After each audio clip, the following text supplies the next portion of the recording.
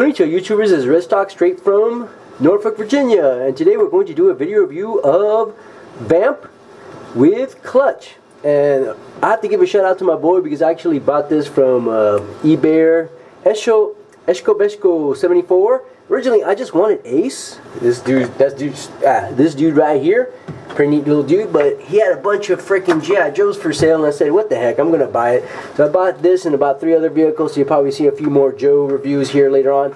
But this is, look at this, is interesting, man. This is like a Jeep, what can I say?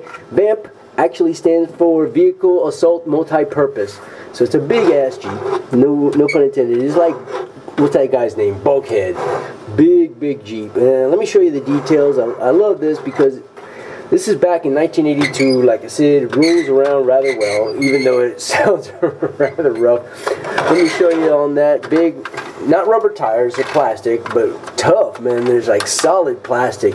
I know the construction is very rudimentary, but it has a lot of details, a lot of stickers. So back in the day, they didn't have molded on, so you actually have to put these stickers like, you know, I don't even know what 46, 47 has the winch over here. Let's see, yeah, a little minigun.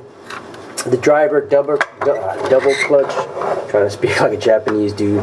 Yeah, 46, 47. I don't know what that means. See all these stickers, you know, G.I. Joe. You have to actually apply that. They had a little molding in the back, so and a reciprocating gun, 46, 47. Oops, and it came off of that, which is okay because now I can show you with the reciprocating action a little better. So let me see if I can show you that. This little switch right here. Yeah, it goes pumped back and forth. Okay, big deal.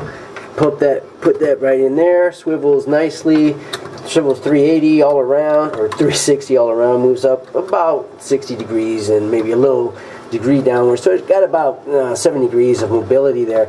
But it rotates. More details. I'm also, the headlights are what you call it, stickers. It says stand away.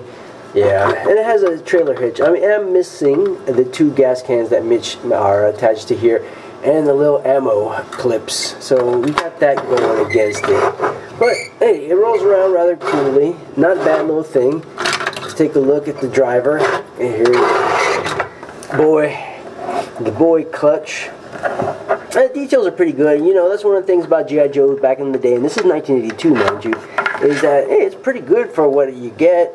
Details are okay. His helmet does come off, and as far as articulation, you got head, you got a ball jointed, kind of a ball jointed shoulder, bicep swivel, which is a great thing, tight on this one. Single joint on the elbow, and as you can see, there are rivets. So technology has definitely come a ways, and I'm going to show you the size comparison over here.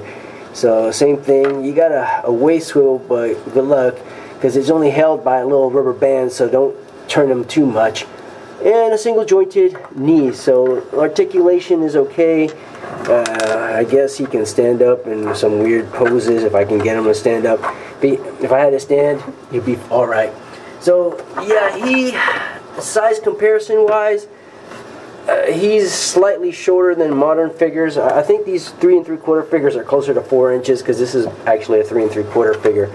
And put his helmet back on. Sweet. Good looking figure.